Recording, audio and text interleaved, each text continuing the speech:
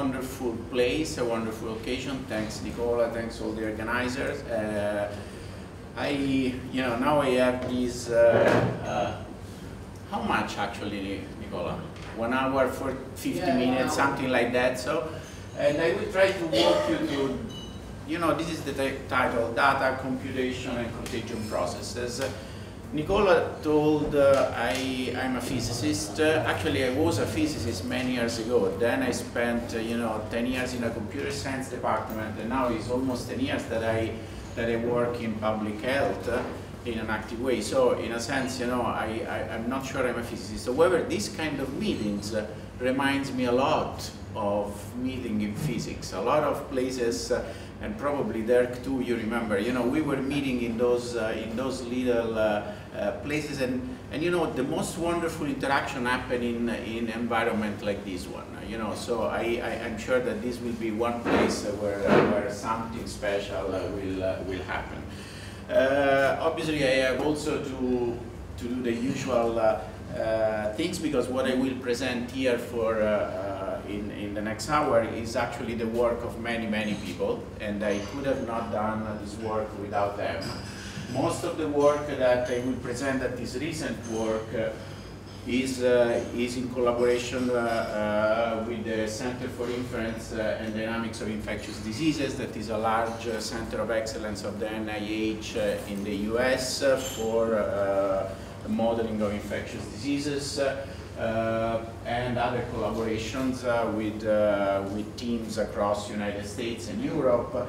And actually, most of the GLEAM project and the things about epidemiology has been the work of many people for more than 10 years. And Nicola was one of the main actors for many years of this project, as well as many other collaborators. Some of them will be also joining the school in the next few days. Also, Ciro Carturo, Daniela Palotti, many others have been how to say, part of this work. And just let me mention that recently all the things, some of the things I will show you are related to what is called the WHO blueprint. As you probably know, there have been a couple of large epidemic threat recently. One was Ebola and the other one was Zika, and actually those threats have shown that there is a little bit of hiccups from time to time in the way we react to those kind of emergencies. And so the WHO is trying to create a blueprint, really a kind of path to respond to those kind of emergencies. And some of the things I will mention are part of the work that goes into that direction. Well, let me start from a long time ago. Let me start from more than in 1766. So this is basically when we date back the birth of what we call mathematical epidemiology. So the fact that you derive a set of equations that describe the evolution of a disease. And one of the classic prototypic model for infectious disease is what we call the SIR model. So a model in which infectious are susceptible, infectious if they are get in contact with infectious individuals, and then move into a removed compartment that could signal the death of the individual or the fact that you have recovered and you cannot get the disease again. Well, this is the most basic representation of a disease. Obviously, we are forgetting about what happens within the host, all the viral response of the immune system. We are just describing the disease with those tags, those compartmental structure that allows us to identify individuals. And obviously, as you can imagine, this is not realistic. Okay, we are not going to use that for any real disease. And you can imagine to enlarge this framework to many more kind of possible occurrences and the natural history of a disease. But for this kind of model, many years ago, the basic equation have been defined. So, and this is what you find in textbook on how to describe the evolution of a disease with mathematical tools. And so one of the questions that you might wonder is, okay, if this was almost 300 years ago, what is the state of the art now? Because, you know, we are all used to get on now on a laptop or your mobile phone and get information, for instance, on what will be the weather tomorrow. Nicola was mentioning, you know, tomorrow and after tomorrow will be very windy, watch out for the waves, etc., etc. That's because, you know, weather forecasts now, we know how to predict them, and, you know, we know many things. Actually, weather forecasts were so important that at the same time popularized concepts like the butterfly effect, etc., etc. You know, these are so, in a sense, they spoiled us in the fact that we can easily access information about the future. You know, my kids over there, from time to time, they ask me, you know, well, why don't you ask internet about that, or what will happen tomorrow, you know? And this is not, you know, actually it's not the case. And just let me give you, walk through this kind of things. This is a column for the numerical weather models, and this is numerical epidemic models. And so you would say, okay, the two things have evolved in parallel. And actually what happens is that in 1920, Richardson in the UK integrate manually the first equation, and we are talking about that, this big mess here, you know, to evaluate the temperature and the barometric pressure in one point of England based on data, and he was using those equations to project of 24 hours those values. The poor guy, you know, worked with this equation, and you know, we're talking about the time where no computers were available. So the guy started to do pen and paper calculations that were lasting for painful months. And at the end, he got a result. And this result, unfortunately, was wrong. But the poor guy was wrong for two reasons. Actually, one is that in doing this big mess of calculations, he did factual arithmetical errors, you know, as you can imagine. And the other thing is that he didn't realize that he went too deep into the equations, and so he was using equations that were too detailed for the kind of calculation he was doing. And so there were fast mode into these waves that were superfluous and giving spurious results. But you know, the guy was a real visionary, because he was saying, okay, if I can try to do this by hand, obviously one day somebody will do this kind of forecast. And actually he went to the stage of thinking about a big stadium with 20,000 or 30,000 people, I don't remember, that were in different sectors of this kind of stadium, with people connecting them, bringing the results of calculation. He was imagining a human calculator, a human computer, and he was estimating 30,000 people to do in 6 hours or 10 hours a calculation for the 24 hours forecast. So you see that he was, in a way, envisioning this process. And actually, in the 1930s, at the same time, Reed Frost defined a simple chain binomial model that integrates an epidemics in a stochastic way. Well, again, these were years in which no computer was available, and so how you integrate a stochastic model? Well, actually, you take urns with red bolts and blue bolts, and then you start to do random extraction, and you do the model in real life. Okay, so that was, you know, in a sense, that this was very prototypical first steps in those areas. In 1930, however, you know, there is the first numerical prediction for a weather forecast, and this is a 24-hour prediction out of a 24-hour calculation on the first digital computer, the ENIAC. Well, let me say, digital, it's completely different from what we mean by digital now. It was, you know, several rooms with a lot of components that were not digital at all.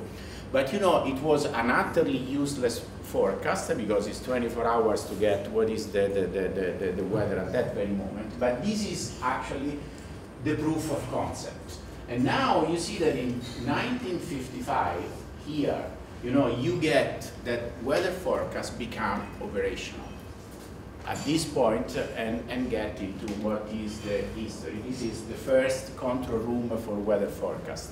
It seems like, you know, 200 years ago, but actually this is less than 60 years ago. So what happens instead in epidemics is 1952. First there is a first Reed Frost numerical implementation, and so you say, oh, well, epidemics are catching up. Well, however, nothing until year 2000 in terms of real operational forecasts. And so you say, what happened? Why this gap? You know, and if you think about now in 2015, you know, you have government and commercial entities that does weather forecast as a business. You know, it's not just government things. Well, if you think about you know, what we have now in contagion forecast, we are just at the beginning. And so the issue is what happened, and what happened is the lack of data. You know, we all know that, you know, we have sent satellite in orbits, we have built thousands of weather stations across the world. We have started to accumulate data. Actually, supercomputing is born because we wanted to do weather forecasts. Well, for contagion phenomena, if you think about epidemics, nothing like that is yet in place. And actually, this is for most of the things that are concerned with this school, social phenomena. Social phenomena data gathering on a large scale starts basically 10 years ago when we start talking about the big data era, okay? So, and now there is all the hype about big data. So every, you know, year we produce more socioeconomic data than in the entire human history. And obviously we have these data which are unstructured, which are full of trash, etc., how to work, and this is what we are doing here. This is why we have this school now. But obviously this has created a change of, a shift of gear in most of social driven phenomena, like for instance epidemics, so that we can start thinking about forecasts, we can think about data-driven models. And this is because of the many data that we can actually gather. Obviously, when we talk about big data, the first thing that we think is just the pure digitalization of things. So most of you are very, very young, and so you probably don't remember, but when you were taking an airplane like you did to be here in Sardinia, you had to go to an agent.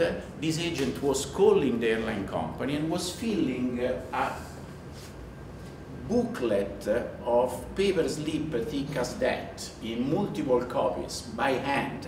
And then you were going with this booklet, you know, at the check-in desk. Well, the lady, still manually operating, was, you know, tearing apart pages of this booklet, putting in different places, etc. That was something completely ununderstandable now. So there were no digital records of fully global for airlines mobility, for instance. And you can, you know, name the kind of data that now we digitalize. And then there are many, many other things. First of all, you know, we started with the web and all the participatory platforms that we have now. Well, what participatory platform you can imagine? All the things where we are required to do what we call citizen science, crowdsourcing, etc., etc. So these are what we call active data gathering. So you can do experiments, you involve people, even this, basically the social, you know, the social pattern experiment, you call people to work with you. And then there is what we call passive data collection. So the fact that actually we all produce tons of digital signals with your mobile phone, your internet traces, your social networks, etc., etc. And we can harvest those data in a way that is completely independent from the subject, in a sense, okay? And so we have this huge amount of data that finally we can harvest. And this has triggered a wave of what we call the inductivist approach. And now, why inductivist? Because this is basically the classic thing that started, probably some of you should remember, about 10 years now, probably, yeah, about 10 years ago, there was an article that was very influential. It was called The End of Theory, okay? It was published on Wired, you know, and the idea was, okay, we don't need theory anymore. We just get all this data, put in a black box. And what is this black box? This is an algorithmic black box. That could be a very smart machine learning things, or it could be, if you want to do, let's do the simplest things. You can just do the, you know, the time series analysis, and then, you know, you can predict the future. You don't need to understand things. He was even saying we don't need science anymore. Yeah, we don't need even. Yeah. So basically, you need just you need programmers, you know, because this is what you have to do, to have a pipeline that you know, put your data in and that's it. But why I call this inductivist approach? Because this approach is inductive in the sense that is based on one approximation, on one big idea. The fact that if you have a time series, essentially, you know that the dynamical system, sooner or later, will go through the same states. And so if you have enough history of the system, you can predict the next time of the system by looking at the past. Okay? And this means is what is called in basic principle the theory of analog. Okay? You find the analog points in the past. When you do statistically, when you use very complicated regressions, etc., you are just making this statistical, in the sense that you count millions of patterns, you don't know exactly what it is, etc. Well, this is based on another things, that is this idea that the dynamical state has recurring patterns. And this is true. We know that. However, there is something that is very, very slippery, is the fact that there is a theorem that is called the recurrence Poincaré theorem. So this recurrency of points can take millions of years. So you might need really a very, very long history of the system before this can be correct. And so you might wonder why they in general works. Well, in general works because you are doing a reduction of the dimensions of the systems, and if you do enough reduction, you get quite a predictive power. And then obviously this is also what machine learning does in a smart way when it's supervised, etc. You find the features that characterize the system, and then you do this kind of analysis. Well, this is at the basis is what, for instance, was a great idea. Google flu trend. Do you know what is Google flu trend? So you can look at people searching for the words related to flu on Google. Then you create a time series of the amount of searches about flu, and you can correlate with the flu season. And then you can start to do prediction in a much better way than waiting for the ground truth from the Center of Disease Control or any other monitoring system. Well, these things was indeed working and not working for many, many reasons. And I will tell you a little bit more. And the other thing is that for instance, you can use other signals like Twitter and do the same stuff. However, you start immediately to see that this is a subtle approach. For instance, if you look at the searches on Twitter, the tweets mentioning flu, and then you correlate with the seasonal flu, you get a very good correlation. But then you harvest all the words and hashtags related to zombies, and then you get a better correlation with the flu. So why is that? Do you have any guess? The Walking Dead? Yes, exactly. Because The Walking Dead is a series that goes exactly in the same months of the flu season generally, and so there is a very good correlation with it. So this is a very nice article by Marcel Salaté and co-workers. And you know, you have these kind of issues. And with Google, actually the things was even deeper. And was the fact that when you have a black box, like you pipeline data and then you bring it in, you need to consider that actually the algorithm themselves changes. Google has changed in time. At a certain point, it switches a function that is the autofill. So when you're doing a search, it starts suggesting you the terms that you should search. Well, what happens at that point? What happens is that it introduces a bias that if it's not discounted in the system that correlates with the flu, gets wrong results. And so Google flu trend was a breakthrough, and I'm not telling anything against it. But you have to be careful about pitfalls in this end of theory issue. And first of all is one. Well, is this kind of the black box and changeable algorithm, reproducibility, etc. And these are more structural things. Then there is one more stuff. Yeah, Dirk. Yeah, in the meantime, Google flu trend was taken offline by Google, by the way. Sorry? Google flu trend was taken offline by Google. Yeah, and yeah, that's what happened is that Google flew trend had a couple of missteps, and then at a certain point we too wrote some stuff about it. They say that they corrected the stuff, then they didn't. At the end, they took it offline. You know, so but this is not, you know, the Google flu trend is still something that I think is a huge idea showing a lot of potential, but you need to be aware of the pitfalls. And as I was saying, you know, there is the black box issue, but there is also one more thing, and this is a common error. When you have this time series analysis, well, you want to train the system for as much as you can. And this is good, for instance, if you look at certain system that evolves on geological eras. But if you talk, for instance, about diseases and you want to use data on the flu or the measles in 1950s to train the system now, well, this doesn't work. Because in the 50s, the healthcare system was completely different. You know, all the approach to diseases and public health is different. So, you know, you have these kind of issues that are more intrinsic. Then there is all the issue about, you know, the technical point of what does it mean to do reductional mapping, etc., etc. And there is a recent article by Hosni and Gurpiani on philosophy and technology. It sounds like a strange journal, but actually this is really a must read if you are in big data. That tells you what are the technical complications of that.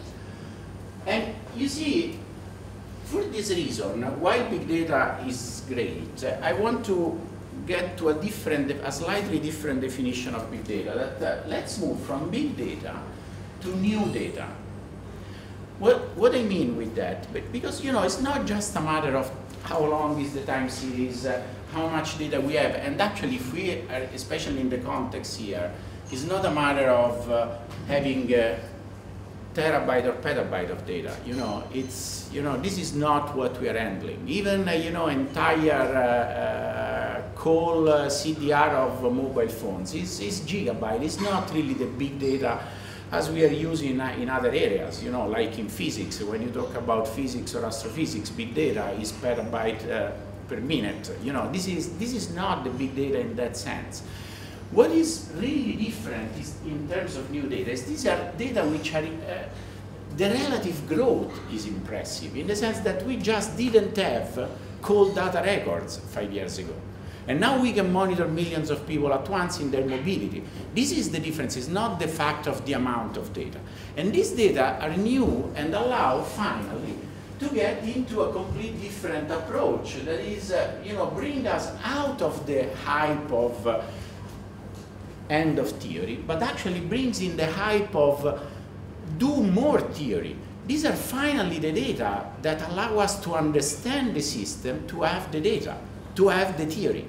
Because one of the big pitfalls of those approaches that we were showing before is this lack of data, actually. The fact that when I do the forecast for a disease, or I do the forecast for the weather, it's the same. The system is completely agnostic. It's a time series. It doesn't care. Okay? So it's the same stuff. Well, what I want to know is what is the mechanism and what I have in the processes underlying the system. This is what I want to understand, and what the new data, big or small, can allow us to get. And this is very important, you know, in contagion processes, because we have that in contagion processes, you know, all the interactions and all the new data that we gather are really allowing us to finally establish this theory.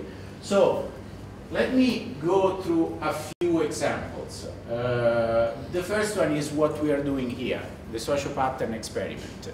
These are data, and Ciro Cattudo will show all this data much, much better in the future. But is an experiment in schools in which you have face-to-face interaction in different classes of a school. So you can measure the interaction within class, when they have recess, when they do activities together. And this is a very fine time resolution, and with, you know, really discriminating if you are face to face or you are giving back to the people. And all these will be you know, worked out in details in the talk by Shiro Katsuta, I'm pretty sure. But these are great data that actually are in the class of sensory data. So this is all the things, you know, that all the data that you get from all the sensors that we distribute in the environment now, or we can distribute. And now these kind of experiments cost, you know, a fraction of $1 in a sense with respect to just 10 years ago, when doing an experiment like we are doing in this school with social pattern would have costed really a huge amount of money, and now this is really something that we can do on any scale in a very easy way. Then there are data like this one that perhaps some of you have seen, and these are mobile phone traces in the city of Paris. So these are traces from a singular mobile phone and people moving across places in the city. And so you see that you can follow individuals, create these very detailed origin-destination maps of people that actually give you an idea of the mobility at this mesoscale level that you can match with the face-to-face interaction if you have the way to match mobility, and get into this very nice, I would say, mobility vision that was completely unprecedented until 10 years ago. And then, you know, this is, for instance, the digitalization of data. This is, you see all flights in the US, first they take off in the morning on the East Coast, and then they go on the West Coast. The last one to light up is Hawaii, and this is because of the time zone.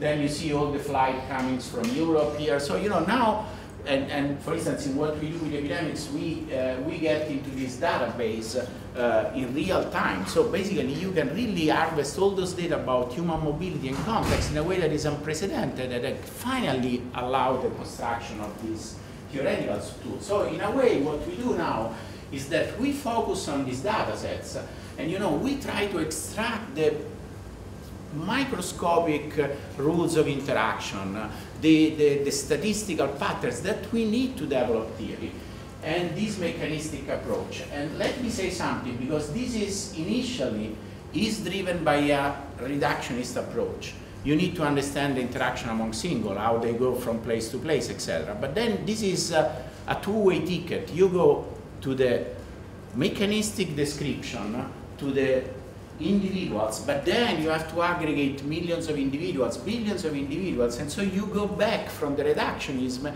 and you get in a classic situation where you are dealing with complex systems, and from this microscopic interaction you need to understand the emergent pattern in the system. And so you see that this is something important. Another important aspect to take into account is the fact that don't think that developing a theory means that you have the theory of everything.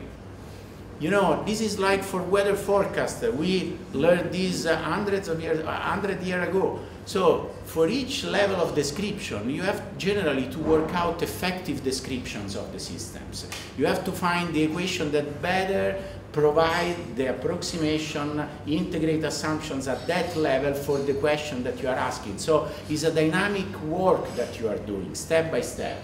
And then, you know, this data, big data, small data, are finally the fundamental point for the initial conditions that we need to do forecast and analysis. Because this is what we need at the end. We need to know the state of the system to calculate the next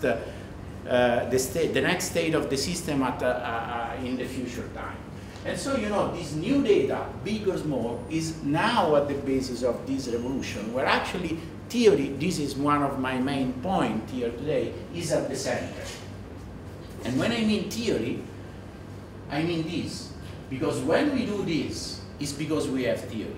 When we do hurricane forecast, when we have these spaghetti models, it means that we have integrated equation, we have an understanding of the atmosphere, we have an understanding of the basic laws that describe the system, and we can do those analyses. Well, this is what we try to do, and this is the work that has lasted for more than 10 years at this point that I was telling. So we started to integrate this idea to create computational tools to do epidemic forecast, contagion processes forecast. And so we started to integrate data at the level of the population. You can get, for instance, wonderful maps of population, 1 by 1 kilometer resolution.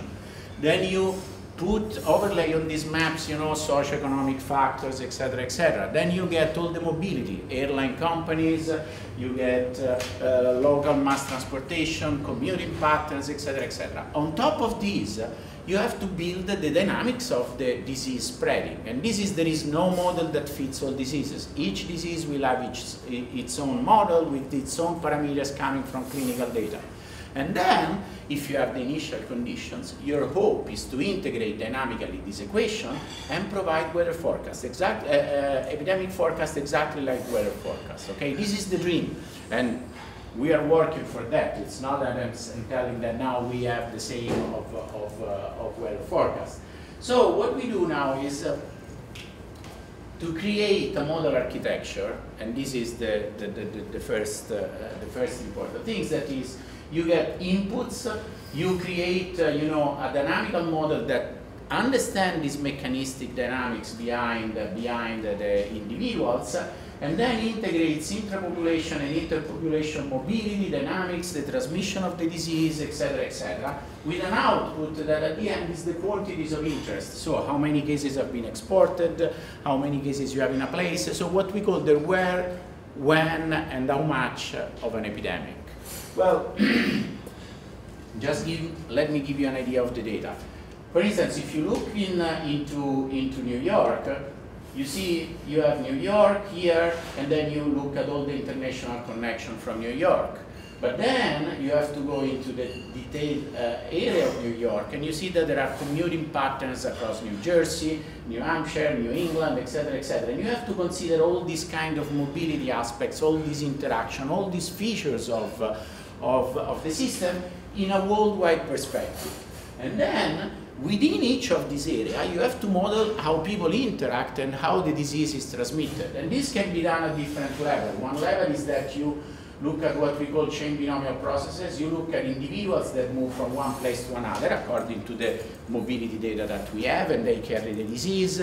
But in a sense, we can imagine that they are homogeneously mixed in those subpopulations. Or you can start to integrate data like this one that will tell you what is the probability that at 0 to 5 years old the individual is in contact with all the other age brackets in the population, and so on and so forth. These are called contact matrices that tells you the frequency of interaction across age brackets.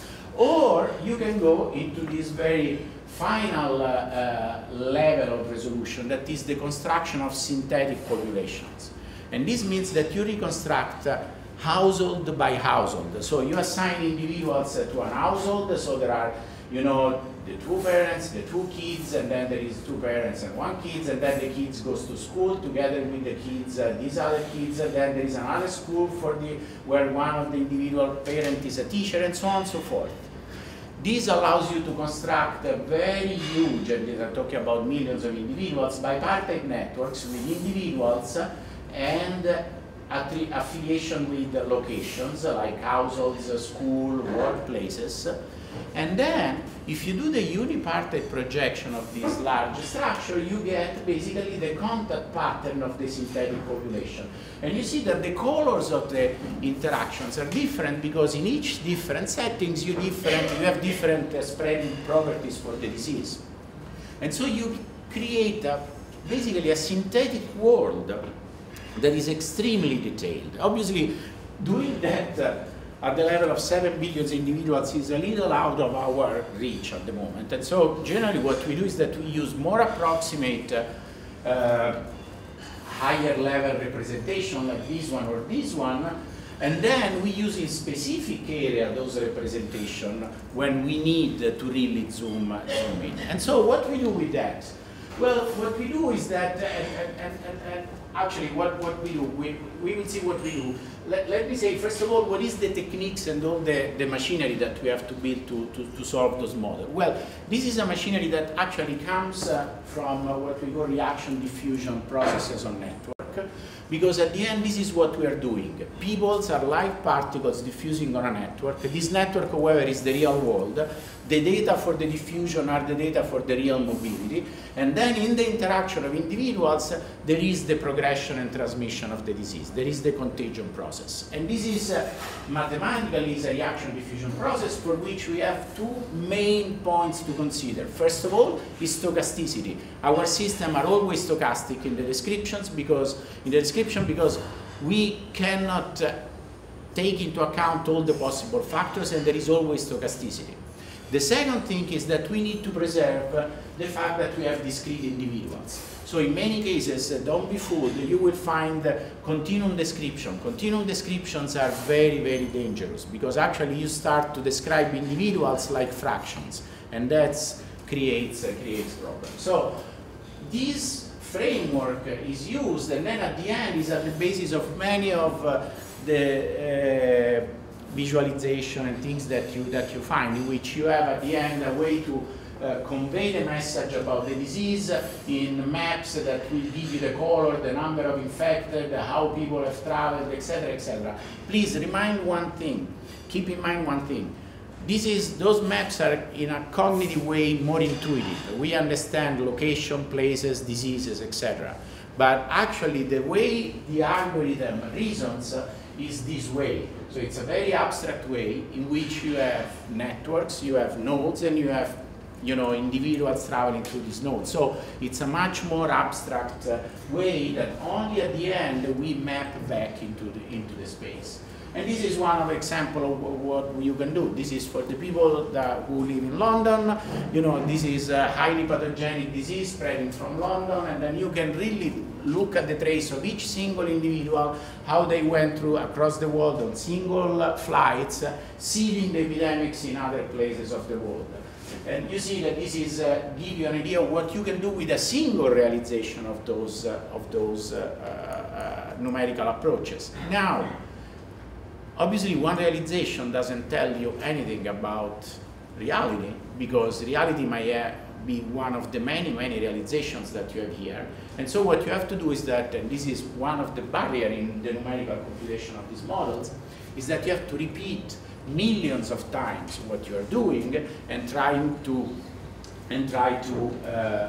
extract the statistical patterns that generally describe an epidemic of that kind with those initial conditions. And so this is one of the things that you don't need just to do one realization, but you have really the problem of facing the multiple realization. Just to give you an idea, this is work that we did in 2009 for the H1N1 pandemic. I don't tell you how we initialized the model, because I will show you a little later. But let me tell you what are, because you might think, okay, you are creating a kind of big SimCity game. No, you want to know that actually this is not SimCity, that you are predicting real stuff. And so this is the H1N1 pandemic in 2009, and this is what we did with our model, actually during the summer, to predict all the peaks of the epidemics in the northern hemisphere in the winter. And you see that this is obviously the 95 confidence interval. You see that all the peaks in the northern hemisphere are around October, end of October, early November, in most of the places. You would say, okay, this is what is special about that. Well, actually, there is a special about that, because generally, all the models for flu strains have a seasonal driver. So the more it's cold, and the more the transmissibility high. And this peak generally is January to February, in some cases even March. And so this is in the model. But actually, because of the initial condition, the mobility, the specificity of the H1N1 pandemic, you see that the peak is several months before, so at the beginning of the season. And that's was very, I would say, not easy to understand if you don't consider all the feature of the and complexity of this spreading. And actually, here you see the final data. So these are the red bar is the data from the monitoring and surveillance infrastructure. So you see that in most of the cases, you see the actual peak of the epidemic was spot on with the forecast. And just tell you, okay, the model can give you insight, can tell you, look, For a pandemic with those conditions, although you would expect the big wave to be in January, February as usual, is not like that. It will be earlier, and that allows you to alert the system, to tell hospitals, you know, when they have to expect the maximum number of patients, and so on and so forth. Other things is like what happened in the West Africa Ebola outbreak in 2014, in which you can use the model to monitor the different stage of the disease. You see the dots are the actual experimental data. This is for the full epidemic, basically, and these were different models at different times that were assuming the status quo, what we call the early exponential growth, the marginal containment, and containment. All this is work that is done in real time. So it was done during the unfolding of the epidemics, and there are a lot of numerical issues. So just let me show you an example. How much I have more? Just give me the time. Half an hour or something? Oh! So we finish at 11, and then we have time for questions. Okay, again, lax, because it was, okay, good. Okay, Like 40, so, 40 minutes. wow, half an hour, it's a lot, but we have a lot to discuss. Okay, so you see, and people start to flee. No, more, half an hour more, no. So, you see what happens. This is, when you do something like that, the big problem, when you have, in all these things that I told you so far, this story, it seems, okay, well, you have the data, you have the things, you get the clinical disease information, you run the model. Fortunately, it's not that simple. And the non-simple part is the fact that actually you know very little at the beginning about the disease itself. You don't know some of the characteristic parameters, like the transmissibility, many things. Some stuff comes in during the first couple of months, like what we call generally the incubation time. Yeah? Coffee break is at 10:30, so it's small. So Okay, so 15 minutes, 15, 20 minutes. Okay, good. Well, now, really, okay, so the big problem is how we do the calibration. So how we find the parameters that describe better the disease. And this is done through techniques like Monte Carlo likelihood analysis, MCMC, that are quite computationally expensive. And this is one of the big issues, because basically what you do is that you start to sample the entire phase space of the possible parameters, running millions and millions of simulations, and try to match a subset of the simulations that best represent the real data that you have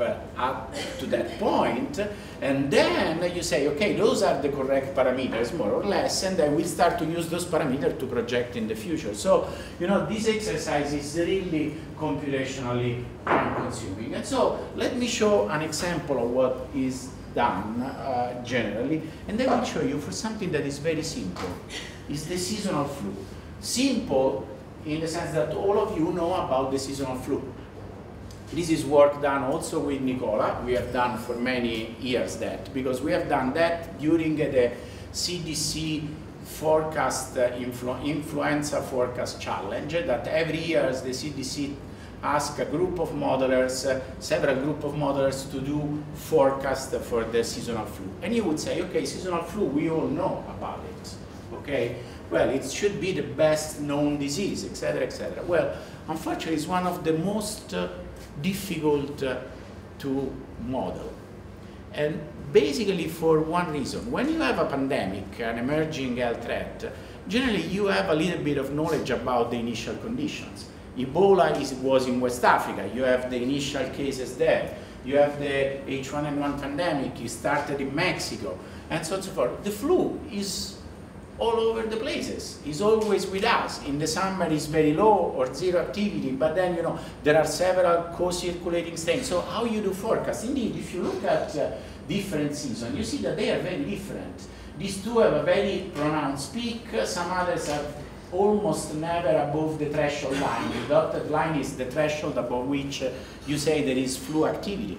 And so how we can do prediction of that? And this is the problem. And one of the problems is the initial condition, how we establish the initial condition of the model, and how we calibrate the model with the right parameters. And this is what we defined is basically a pipeline to make automatic prediction on the flu that uses now social data along with all the data that we use for creating the model, social data that we ingest in the model so to obtain the initial condition. So what we do is that we use the CDC ground truth, the monitoring surveillance that is telling 2 weeks before that was the activity, because the CDC has a 1 to 2 weeks lag behind, you have to collect the data, go to the doctor, etc. So the data of today are basically the data of 2 weeks ago. And then we use Twitter data in a way that I will show you in a couple of seconds. Then we have our modeling, we do the calibration, and then we do forecast. How these work out? Well, what we want to know initially is what is the prevalence of the flu in different areas of, for instance, United States or Italy or the Netherlands or wherever. So we need to have a geolocalized view of what is the flu activity. How we can do that? Well, one of the things that we decided to use, one of the things, there could be alternative things, for instance, is the Twitter signal. You can collect all the tweets with words related to flu, and actually this is the top 10 correlating word. It's medic, flu, unwell, ill, virus, muscles, cough, headache, etc., etc. And why we use Twitter? Because Twitter is geolocalized. Although the geolocalization is not that much, it's just about 2%, and if you do some more interesting things, you can do up to 30–40% of geolocalization. Well, you get a good proxy of what is the level of discussion about the flu in different regions of the United States. Well, this is not the number of people with the flu. You understand that. There is no correlation with that. But it's a proxy of the relative activity of the flu.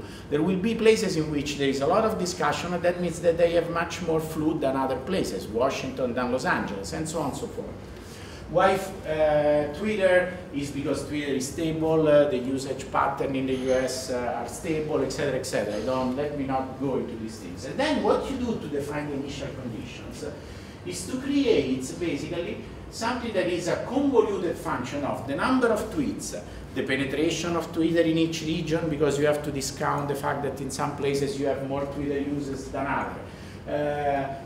You weight each word or hashtags according to a certain correlation coefficient, because some flu has a much higher correlation coefficient than headache, and so on and so forth. All that, however, is modulated by a parameter that is completely free. That is what is telling you what is the relation between this signal and the number of flu cases. And this is not determined, okay?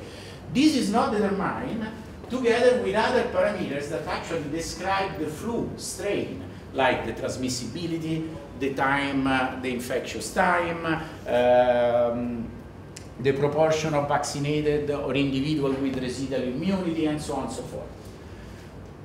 This model has many parameters, and then what you do is that you run the model in an hyperdimensional cube like this one, in which there are different parameters, including that parameters y that rescale the Twitter signal, and then you generate millions of stochastic cubes, of stochastic models, which are basically tell you what could be the epidemic in those different points of the phase space.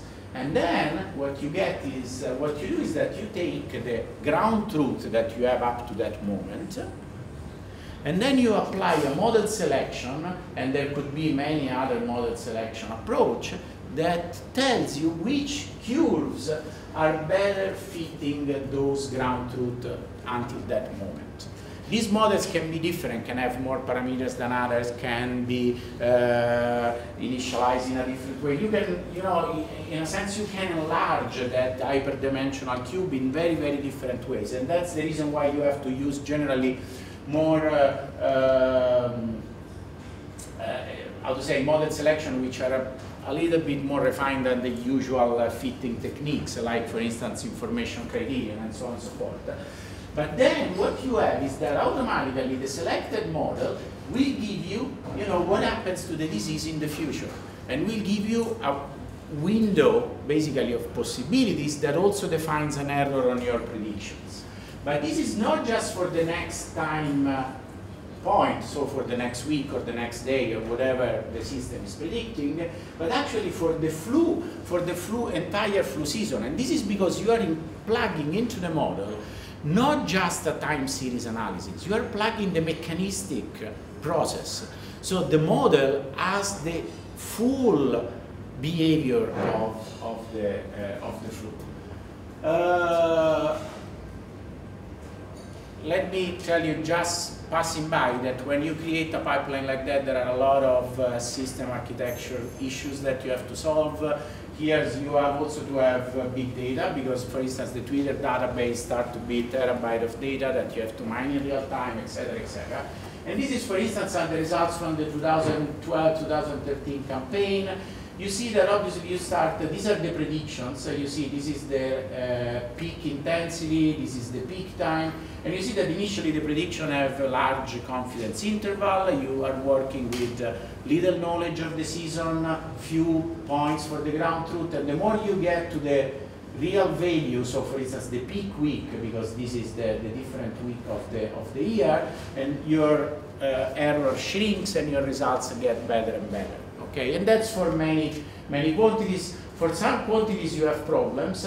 For instance, like the season length. The season length means that, at the very beginning of the season you have to do prediction for the end of the season, and this is really means that you are predicting 20, 30 weeks in advance. So this is something that can be quite complex. And so the power of this model is that this next point, the peak time, can be given also by time series analysis and other more black box algorithm, what we call not dynamical or mechanistic models.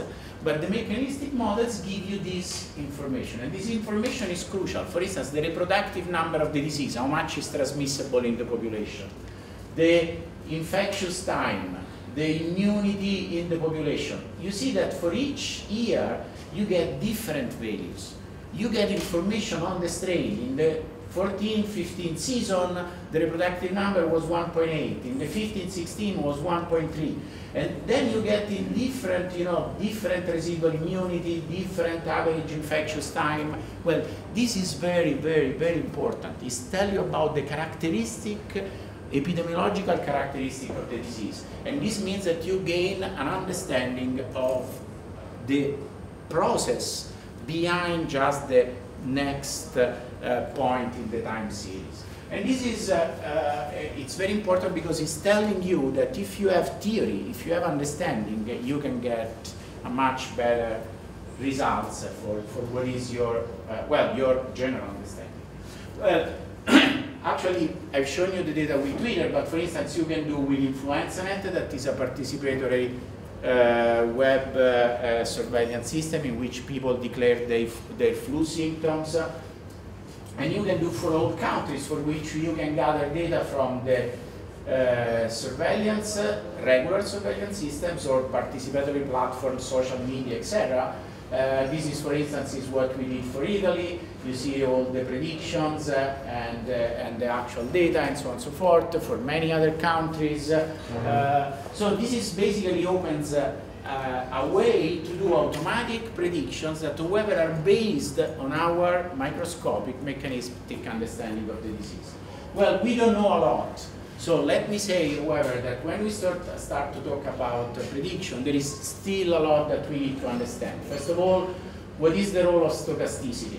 For instance, you see this is a cone of stochastic realization, and you see that a single realization can be, very much fluctuating, and in a sense, what is out there in the reality? Is something that is typical, is something that is not typical? How we really do the better fitting for those models?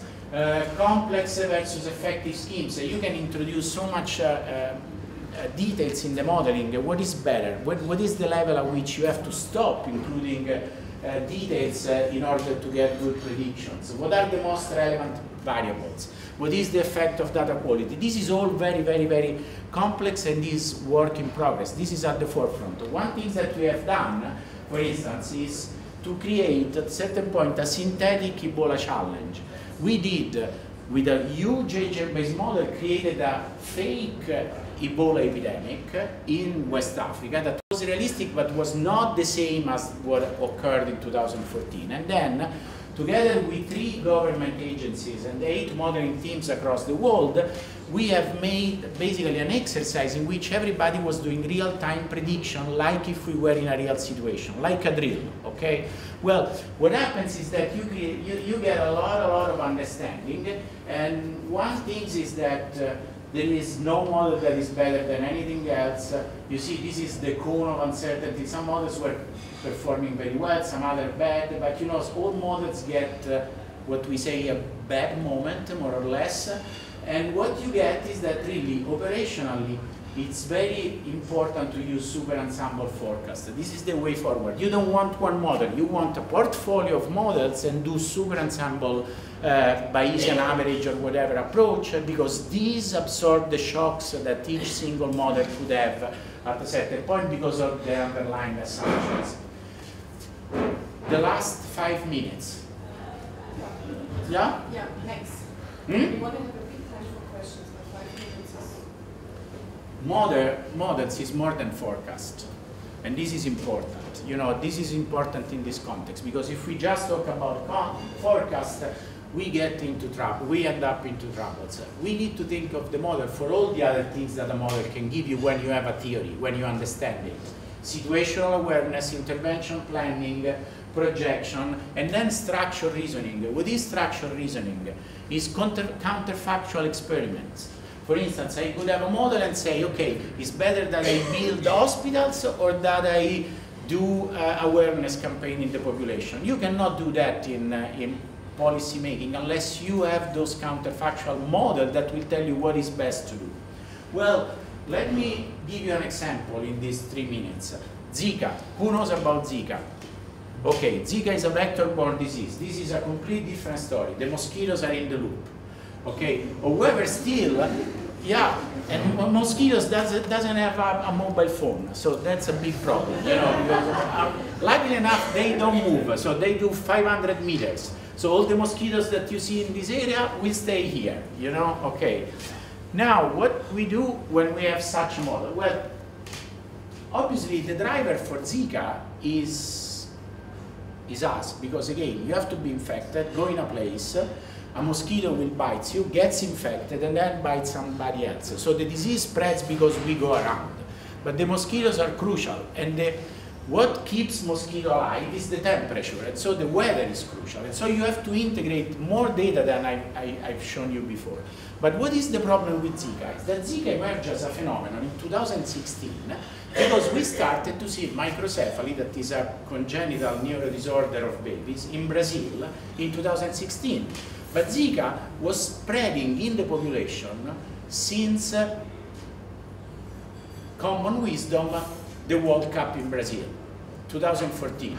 And so there are 2 years with no data. There is no way that you can understand anything in those 2 years. Well, with the modeling, you can do that. You can start to add all those things. There are beautiful maps of mosquitoes, you know? 1 by 1 kilometer maps of mosquito abundance. You know, thanks entomologists. They go every day to pick up female mosquitoes into traps. It's an unbelievable work that, however, has to be, how to say, aggregated, and I would say, at the end you have a huge machine learning teams that will get those traps data and transform into those maps. And so you see, again, computing is important. Even the algorithm and the black box are important, but those wonderful maps, together with the wonderful maps of temperature, together with all the things that I've shown you before, like this, give you basically a model, including also socioeconomic factor, because if you have air conditioning, you are not exposed to mosquitoes, and that's also crucial. Give you finally a model that has all the equation where you can evaluate what is the evolution of Zika. Now the problem is that you don't know anything in those 2 years. You don't know what happens in 2014, 2013. And so what you do is what we have done with the flu, basically. You try to start all the possible initial conditions.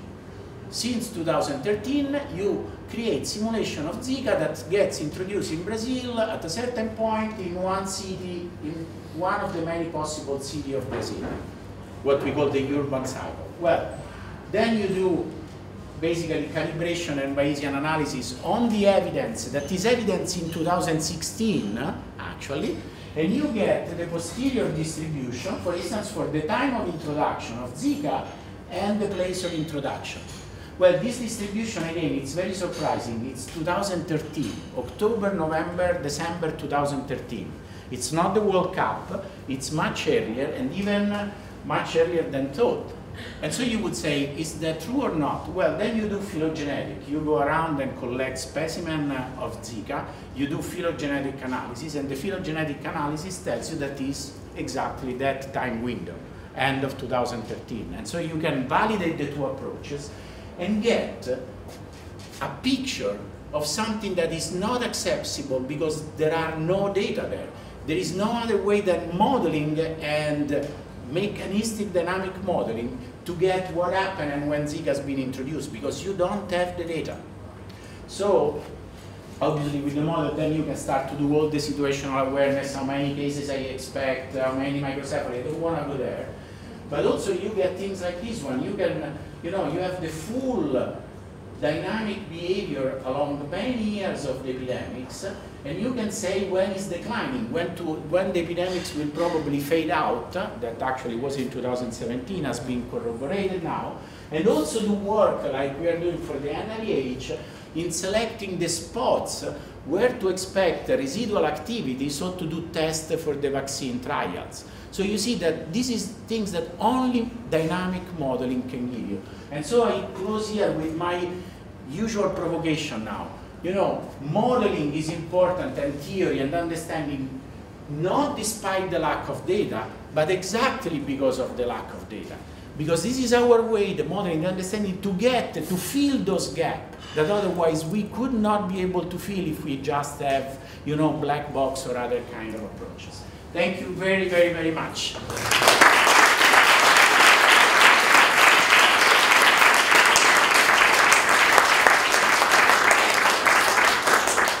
Thank you, Alex.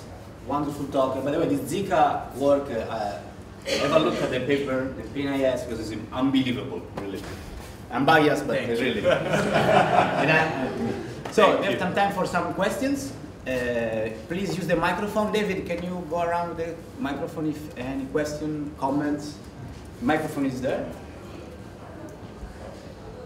And don't be shy. Yeah, so come on. Even if you say, that's, I don't believe anything. Louder. Louder. Well, one second. No, gets the microphone, because otherwise in the back they don't. Yeah. Can we just get it? There is one here, one here, and then one there. Up.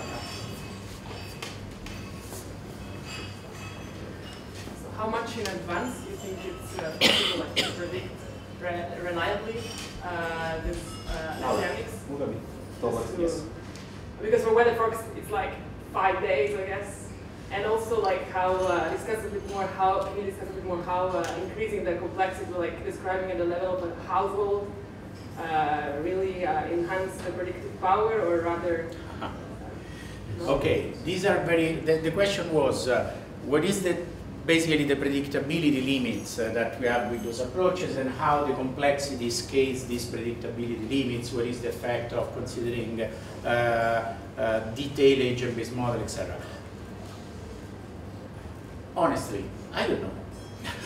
And the question is the following. For the weather, we know that now is about 10 days. Basically, the window, the reliable windows is 5 days, 1 week, 10, 15 days. You can push up to 3 weeks, 4 weeks, but it's start to be very fuzzy. For us, we don't have the problems of many nonlinear systems. So this is an absorbing system. The divergence of Lyapunov, the dynamical system, divergence, etc., is less critical. What is critical, however, is our knowledge of initial condition. Whatever epidemics, any reporting, any data is noisy, and there is quite a lot of noise. This is a lot of work that we're doing. What is the time window? Well, I can tell you, for the flu now, basically we have a time window of 4 weeks. And then for the peak and other more, I would say, descriptive features, you can get up to 6-8 weeks. For other, I would say that one major issue down the road is that for epidemics there is social and behavioral adaptation. So what is the point is that if I have a hurricane, the hurricane doesn't care about my prediction. If I have prediction of Ebola that are devastating in West Africa, well, you know that people will start to be aware to the disease, we will start to do intervention, and so things changes. And so this is another part of the game, how we monitor and how we include the intervention into the modeling. And this, depending on what kind of intervention, changes basically the horizon of your prediction accordingly. For instance, why for the H1N1 we were able to do long-term prediction is because after the first couple of months, everybody was not worried anymore about the H1N1 pandemic. It was a flu, but nothing dramatic, and so it was not the 1918 pandemic. And so, you know, people didn't change their behavior. About the agent-based model, this is, again, I told you about this competition with the synthetic Ebola challenge. Coarse-grained model were performing better than agent-based model generally, but they do not access information. So they were not able to get into the geographical spread. To do that, you need to have agent-based models, because otherwise the coarse-grained models start to not provide you the right. So I think it depends on the question you are asking to the model. It depends then the resolution that you have to use. I also have a question. So thanks for the wonderful talk. So I was wondering whether you can talk a bit more about interventions, so whether you've done any work on about, sorry? Interventions. Oh, yeah. And also I was wondering what's kind of, I mean, just thinking about the vision of all this work, what do you think would be kind of the next type of data that will come out, like in terms of sensor data or whatever, that will give us new possibilities to kind of study this social phenomena? So maybe you could share a bit your vision of where this is going. Yeah. That would be nice. Okay, so the first question was the interventions. So the intervention is a lot where we get into the counterfactual things. And so I can give you an example. During the Ebola epidemics, there was issues. At a certain point, the epidemics was spiraling out of control. You have to decide, you have finite resources generally, and you have to decide, I will build Ebola treatment units, or I will send people to do safe burial of people and get, dead bodies properly treated, etc., etc. Well, you can do experiments numerically to see what is the best effective combination of things. Now, I always tell policymakers, a model is not the reality. So the policy making should read the model as quantitative extra intelligence, but it's not something that you have to take verbatim. You know, it gives you an idea where to go.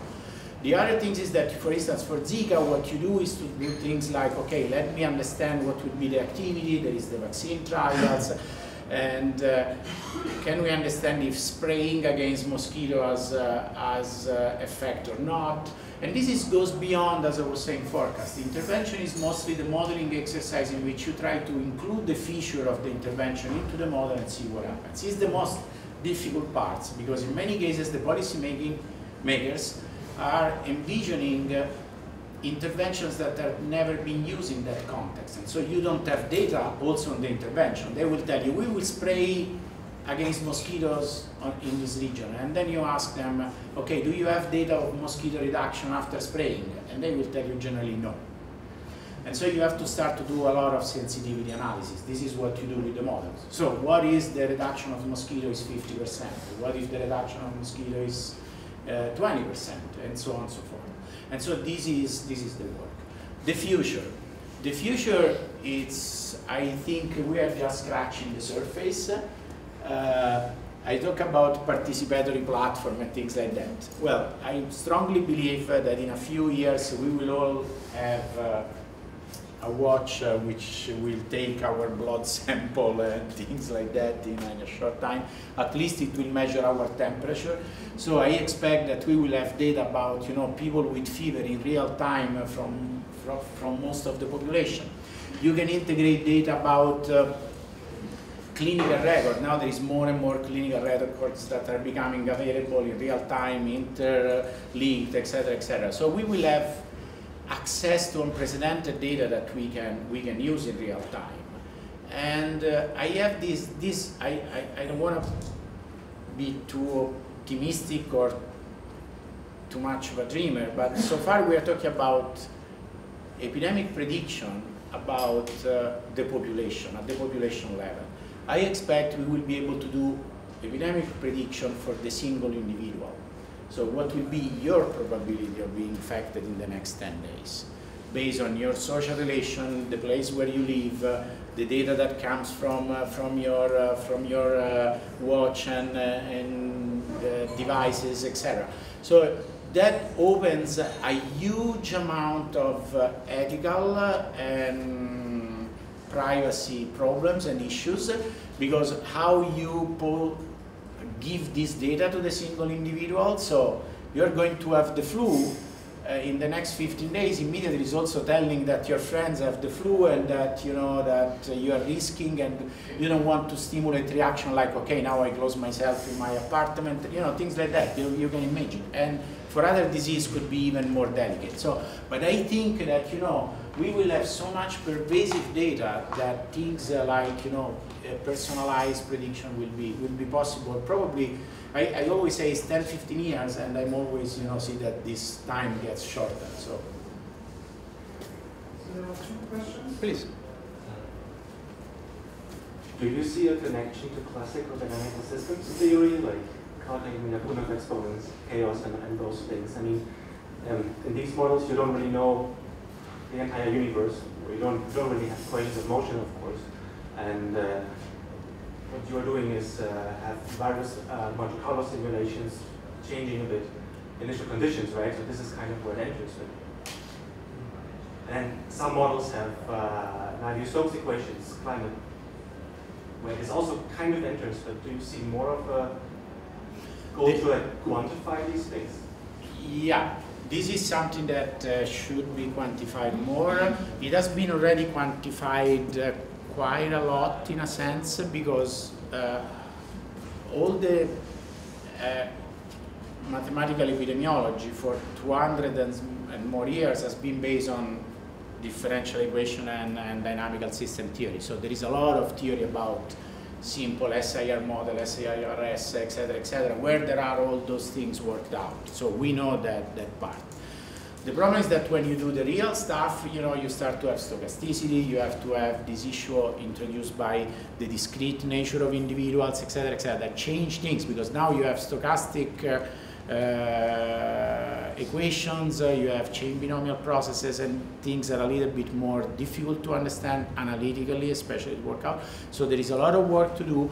There is much more that should be done, especially because most of the work has been done for simple models, and now we are talking about things which are huge. So that's certainly yes.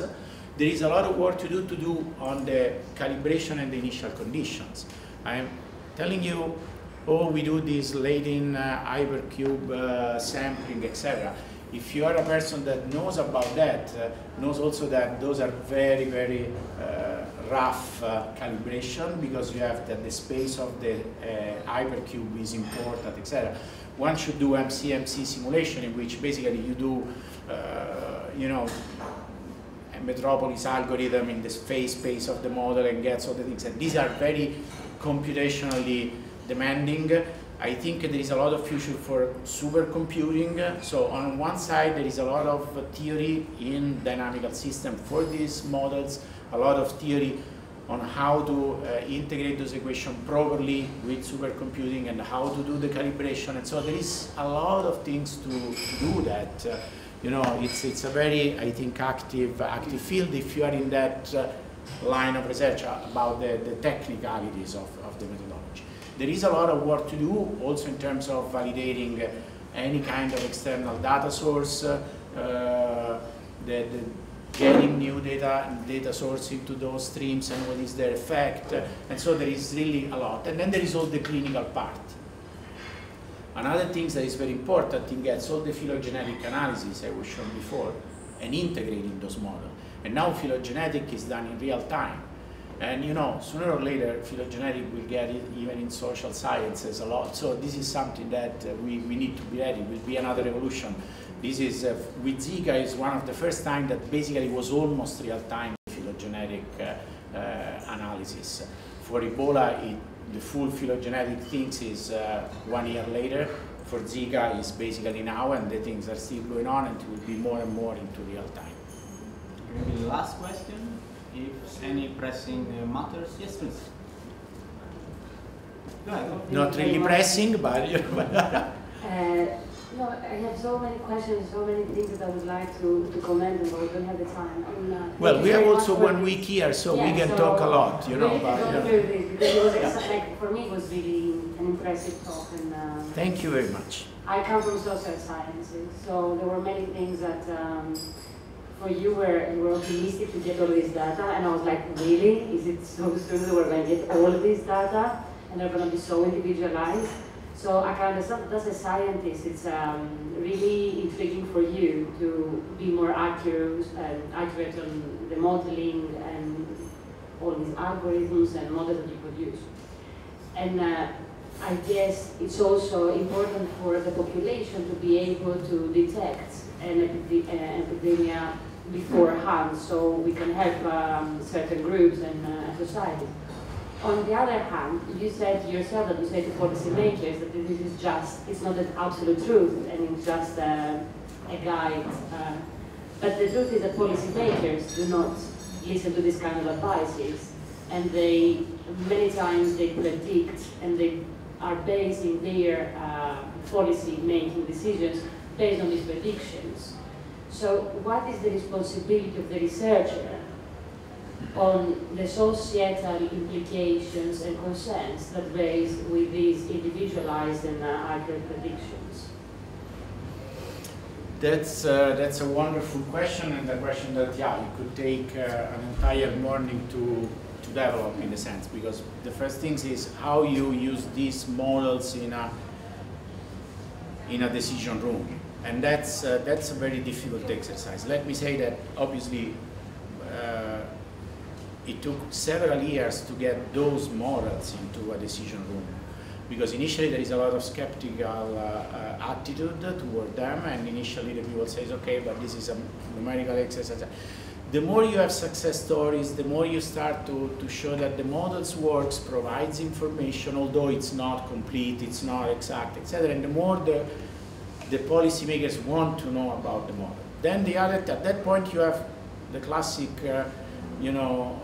rebound, and you have to say, look, this is a model, so don't trust the model just for what it is, don't take it face value, but try to look at the approximation, etc.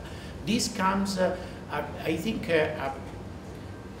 the appropriate approach is to develop a dialogue in which we more and more get into the same room with the policymakers and start to develop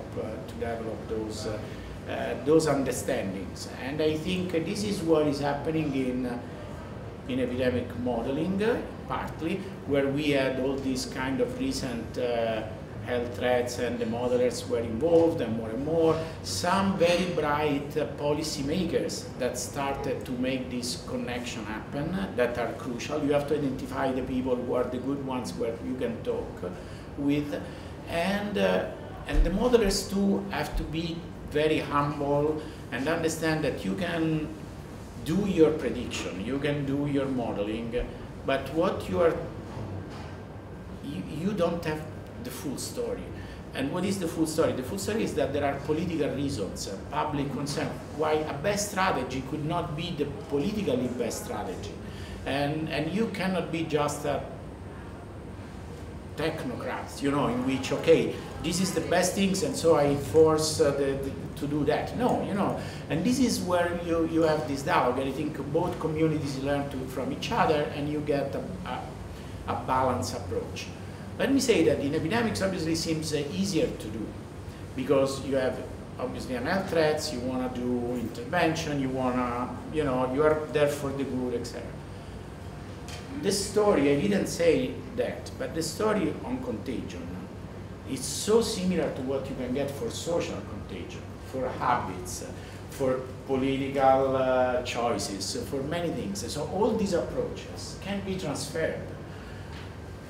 It's not in the geographical space, it will be in the social space, but you can transform those into that area. The models will be more complicated because the biological mechanism is relatively simple.